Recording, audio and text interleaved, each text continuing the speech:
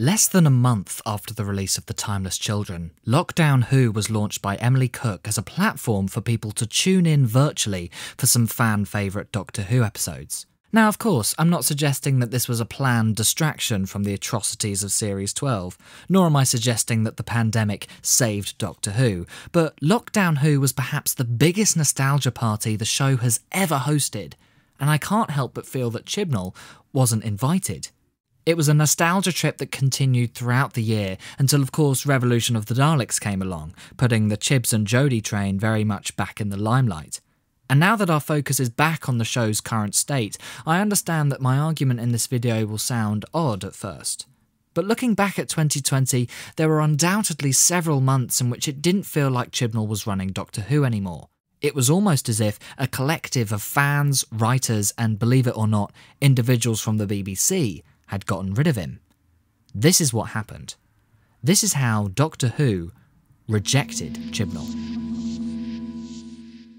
Let's get something clear first. Lockdown Who was not initiated by the BBC. Emily Cook is an editor for Doctor Who magazine, which is licensed by the BBC, not created by them. The reason I point this out is that if the BBC had initiated the watch-along scheme, I'm certain we would have seen many more of the Chibnall-era episodes. Because that's right, without the BBC's direct involvement, we didn't see any. The Day of the Doctor, Rose, The 11th Hour, The Doctor's Wife, Heaven Sent, Dalek, The Girl in the Fireplace.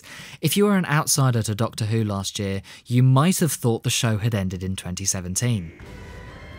So what did Chibnall do in response? Well, he regrouped some of his writing buddies, managing to drag Stephen Moffat and Paul Cornell into the mix, to produce some new short stories. But this was nothing compared to what Lockdown Who was achieving, bringing old actors and their respective characters back for new extra minisodes, as well as Russell T Davies for a prequel and sequel to Rose. Doctor Who began remembering its glory days, and Chibnall wasn't really there to participate. And of course, Chibnall's exclusion only continued with the arrival of Time Lord Victorious, which was probably the best thing Doctor Who fans could have gotten considering the circumstances, and we really have to thank James Goss for orchestrating this. Creating new books, audios, comics, and an animated series which all tied into one overarching plot is a brilliant idea.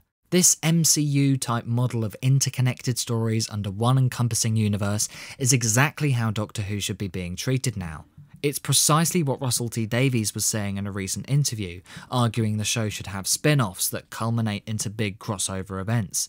He had already started doing this back in 2009, just to think what Doctor Who could be like now if this type of showrunning had continued. Again, like with Lockdown Who, it's interesting to see that Chibnall had nothing to do with Time Lord Victorious. And I know that televised Doctor Who and merchandised Doctor Who are run by two separate entities within the BBC, but look, if I were Chibnall and I saw this poster advertising a pretty big chunk of Doctor Who merchandise for 2020, I'd be phoning up some BBC executives saying, "What the hell is this? Where's Jodie?" I'd love to think that a version of this actually happened, and that consequently the 13th Doctor just kind of turned up in one of the comics. But actually, that brings me to another way Doctor Who rejected Chibnall. David Tennant. It's no shocker of a point to make, it's pretty hard to miss that David Tennant is everywhere when it comes to Doctor Who outside the TV series, and Time Lord Victorious has had the biggest contribution towards this. What's even more interesting is that there's an increasing amount of 13th Doctor merchandise which also features David Tennant. Not only did we see 13 and 10 come together in Time Lord Victorious, but they also did that in the 13th Doctor's own comic book series. And it's happening in that new VR game. I even noticed in that giveaway promotion for Children in Need they did, oh yep, there he is! Aside from Tennant, Christopher Eccleston has also helped draw attention away from Chibnall's train wreck. His return to Doctor Who after 15 years via a new series of audios could not have been timed better. The 13th Doctor doesn't sell. It's an argument I heard many times last year, and the BBC only continue to prove it. It's a pretty big insult to Chibnall, from the people he's working for. And was Time Lord Victorious any good? Well, yeah, I'd say it was. I enjoyed the comics and it actually started getting me into audios. However, I can see that other opinions might be hindered by Daleks, the animated series that came with the event. There's no hiding from the fact that it looked terrible, and it's sad how many amateur 3D animators on YouTube alone could have done a much better job. But as for the story, I enjoyed it for what it was. Showing Daleks as individual characters is something we don't see enough of.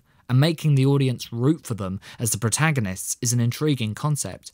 Unfortunately for Chibnall, this only made his following Dalek story look even more pathetic. Revolution of the Daleks definitely could have been helped if it had reintroduced the Emperor and perhaps the Strategist from the Dalek series. And I know that the New Year's special had probably already been filmed by the time Daleks was in development, but it's just another example of the BBC making Chibnall look bad. As much as I regret to say it, we now look onward to Series 13, which I imagine will only feel like more of a drag now that we've heard Whittaker is supposedly leaving at the end of it. Although it's definitely been relieving to hear about this, Doctor Who is nowhere near recovery.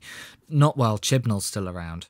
I think he had planned for 13 to stay on longer, but only so he could claim she was the longest running Doctor in New Who and stick it on a plaque on his wall. But even then, Chibnall has never really had any plans. It's all very well him saying in every press conference he does that, oh, John Bishop is the next companion, oh, we've had to keep this one secret for a long, long time. Oh, Captain Jack coming back, oh no, that's been cooked up for a long time. Oh, the Timeless Child, oh no, yeah, I knew that from the start. Oh, the Doctor being female, oh yeah, that was one of my conditions for being showrunner. You can keep telling us this all you like, Chibs, but if you don't show us, we've got no reason to believe you. As for what Chibnall's next move should be, I actually think he should give Jo Martin a series, and it's not even because I think it would be any good, but just out of pure decency. Look at it this way, let's say Jo Martin turns up once or twice in Series 13, but then is never really seen again, and a few years down the line gets an audio drama, or a book. What will it look like for Chibnall? It'll look like he introduced a new incarnation into his series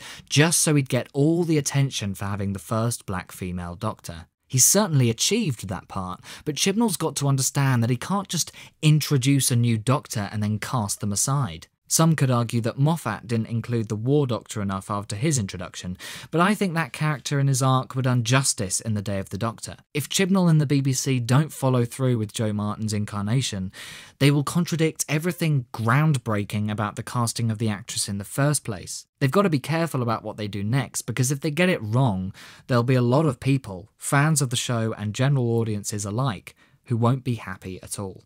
But yeah, don't get me wrong, I don't think Jo Martin's a great Doctor. I've rewatched all her scenes and she's better than Whittaker, but that's not really saying much, is it? Chibnall owes it to her though, that's what I'm saying. So in conclusion, I think it's becoming clearer to the wider public just how badly Chibnall and the BBC have treated Doctor Who. A lot of things haven't helped Chibnall this past year. The backlash from the Timeless Children, being neglected from Lockdown Who, having the limelight taken by Time Lord Victorious, and another worst-rated special in the show's history. And now it even feels like his best mate Jodie is abandoning him. Oh, and of course, we can't forget this priceless clip. Yeah, I can't wait for that. Will you be watching that Christmas Day? It's actually New Year's Day, I think. Yes, I will actually. I think I'll tune in to a bit of Christmas Doctor Who. Why is it on New Year's Day? No, they've downgraded it. I'd like to say a massive thank you to everyone who's continued to watch and support Chibs this past year, as well as my other videos. I never imagined it would get that kind of reaction, and reading all your comments has been thoroughly enjoyable. I'd also like to say happy birthday to Chris Chibnall. Today is his birthday, and without him, none of this would ever have happened. Something I'm sure we've all dreamt about in the past couple years. I'm sure I'll be here next year, but until then, keep well and watch some decent TV. Thanks again. Goodbye.